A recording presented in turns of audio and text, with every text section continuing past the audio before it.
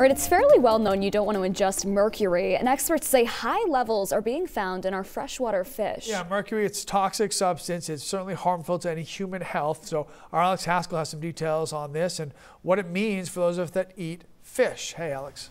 Hey guys, good morning. So last month I hit the ice with Diane Kopak. She's a research fellow at the University of Maine's Mitchell Center for Sustainability Solutions.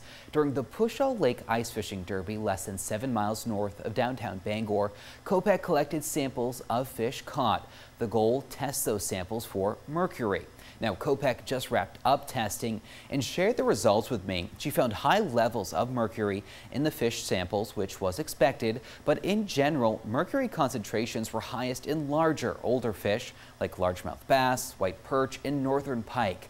Kopak says the oldest fish showed mercury levels greater than 1,000 parts per billion.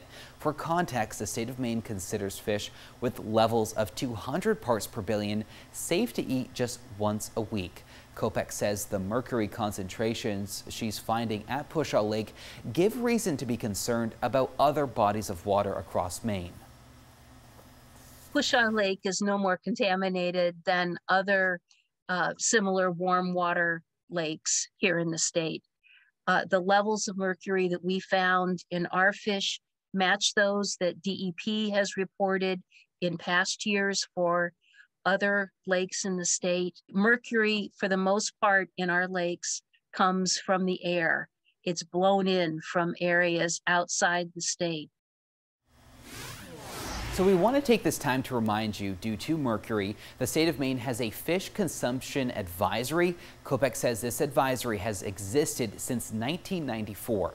Pregnant and nursing women, women who may get pregnant, and children under age 8 should not eat any freshwater fish from Maine's inland waters.